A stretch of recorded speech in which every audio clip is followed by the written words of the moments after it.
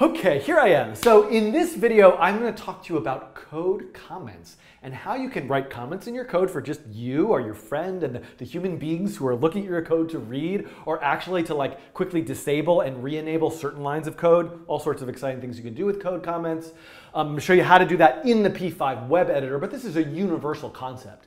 Any programming language or environment that you choose to work in will have a feature of a way of writing stuff in your code that is ignored by the computer that's executing the instructions and is just there for you to review if you like took a break for a year and you come back, or to remind yourself of something. So let's look at that. So anything that I write into the P5 web editor with a // immediately that line becomes what's known as a comment.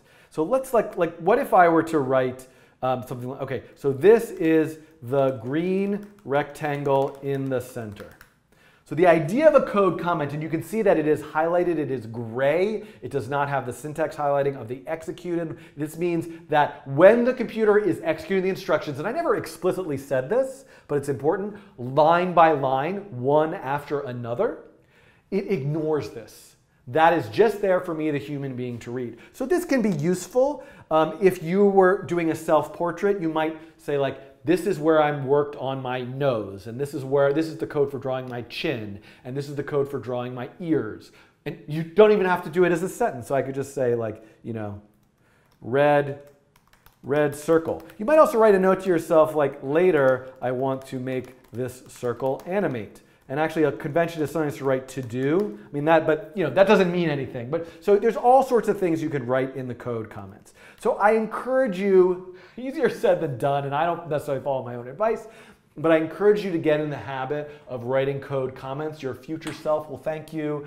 It's certainly something that as a teacher, I try to do as much as possible because I want to explain the code in line so people looking at it can follow what certain pieces are doing. And typically I put the comment that's describing what's happening after it. Okay, so that's how code comments work. But there's another sort of neat trick to code comments that I'm not mentioning. Before, when I was showing you what if I wanted to use no stroke instead of stroke, what I actually did was I deleted stroke and then wrote no stroke in there. And I was able to sort of like undo my way back. But often what I want to do, and I'm going to do that right now, often what I want to do is say like, let me quickly disable the stroke and then show you no stroke. So here I'm kind of saving what I had before because I might want to re-enable it. And then and adding in something new. And then now, if I want to put the stroke back, I can delete that, and I can delete the // and now the stroke is back. So, and I can even do things like I can like highlight this whole section, and I can say command/, and the whole thing is like commented out. I can say command/ again, and the whole thing comes back. So this is a really just useful technique while you're working to kind of speed up your workflow. You can kind of leave some stuff in your code that you don't want to see, but you might want to come back later, and you'll sort of figure out how to manage this best. But the primary reason for comments is to add things in your code about what you're doing. And this could be for teaching, or it could be notes to your future self. And I might say that things that you might want to consider doing is, you know, code example by, Daniel Schiffman. You can do things like this. The coding train, maybe you put like a URL in here. Like this is the kind of thing, maybe you have some information like it's what your license is, like please share and use. You know, there's technically you can add a software license that's part of the comments, and I don't want to get too far down that hole, but just explain to people what they can use it for. But this is the kind of thing that you can also use code comments for, to put something at the top that's kind of announcing what it is, credits, and usually I would do things like this code is based on everything, I learned from, Lauren McCarthy and Cassie Tara Kajian, creator of the editor.